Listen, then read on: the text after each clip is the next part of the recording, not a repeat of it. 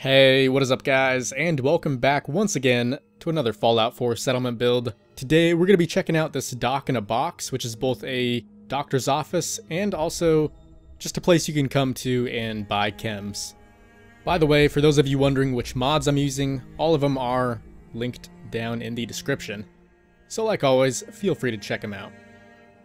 But anyways guys, without further ado, let's take a closer look. Alright guys, so like usual, we'll start by checking out the outside of the build, and then once we're done doing that, we'll head on inside. But I'd say even though the boxcars are a relatively small area to build in, the one we've got made right now is actually quite a bit bigger than what we tried last time with the bar in a box.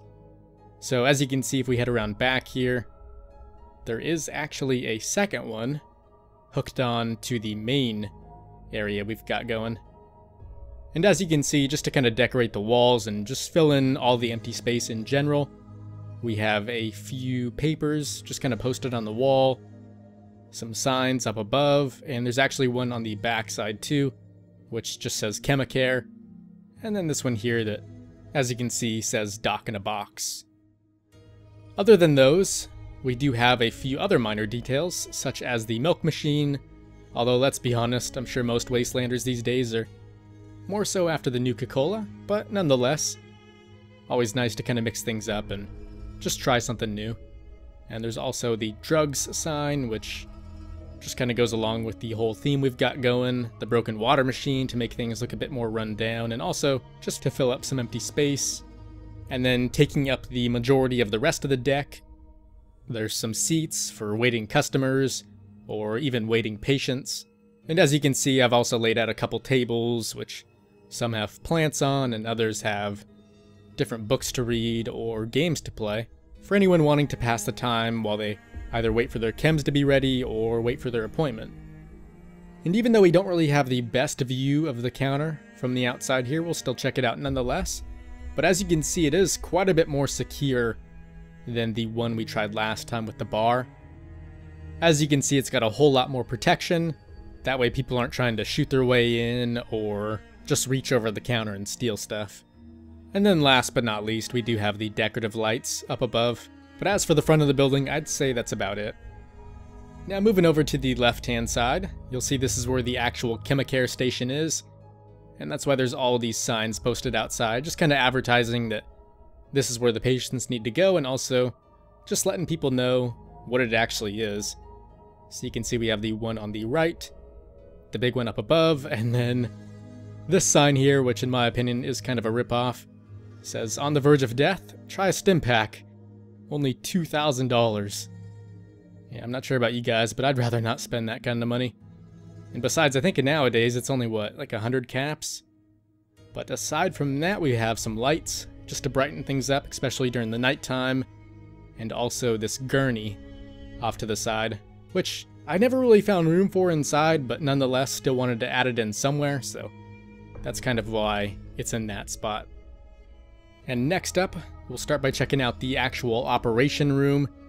And before we really start taking a closer look at things, I will say, compared to the bar, this area is really cramped. So we could have gone even further and just kept adding more details and more details, although even for me, I thought this was a decent place to stop. So you can see we have a few things, and by the way, this is where the doctor would sit and just kind of make notes and do other stuff with the patient. Some more chems, just in case those needed to be used quickly, and some other medical machines, such as this, which as you can tell are just oxygen tanks. And over to the back, we've got an IV stand, a few decorations here and there, and I guess for this area, I'd say that's pretty much everything. Now moving over to the right hand side, you'll see we've got a sink and trash can just for cleanup purposes, a wheelchair in case one of the patients needed to sort of wheel around town, which obviously isn't finished yet, but maybe at this point the thing's just more so for rehabilitation purposes. And then there's also some more storage with the plants up there just to make things look at least a little bit less antagonizing. But I'd say that's pretty much everything for this room. I am kind of disappointed that you can't really cover this section up, but I guess no one really notices it unless you really look up there. But anyways, moving into the main room, you'll see we have the big counter up front with lots and lots of chems just kind of strung out here. And I'm sure, as you'd imagine, there's even more inside the cooler and the first aid box. And I'd say that's pretty much it for the front. So moving on to the right hand side, you'll see we have a desk and lots of boxes where I'd presume most of the medical files are kept. Some more lockers for either supplies or maybe even defense purposes, since this probably is a rather highly sought after building to rob, especially by raiders. And by the way, if you're wondering where most of my signs come from, that would be the business settlement mod, although I believe the bulletin board you see right here is actually part of the Homemaker expanded mod. And then most of the little decorations like the bobbleheads and magazines, those are most likely going to come from the OCDecorator mod. But anyways, last but not least, we'll go ahead and check out the left side of the build, which is where most of the chems are made and kept. You'll see we've got a bag for the owner, because just like the bar in a box, the owner of this place actually sleeps here and stays here until he's kind of ready to move somewhere else in the Commonwealth, maybe where there's more money promised. So that's why these things are just sort of mobile homes and mobile businesses, and nothing here is really meant to stay. But we do have a few more wall decorations.